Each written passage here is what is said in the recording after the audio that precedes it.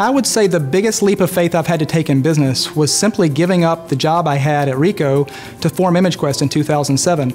I had a great job with a Fortune 500 company, good salary, solid benefits, and I chose to throw that away, if you will, or to give it up and walk away from it to form Imagequest. And when people ask, well, what made you do that, or where did you find the strength or the courage to do that, the reality is that was just ingrained in me from the time I was very young. I come from two entrepreneurial parents, and so I had that entrepreneurial bug from the get-go.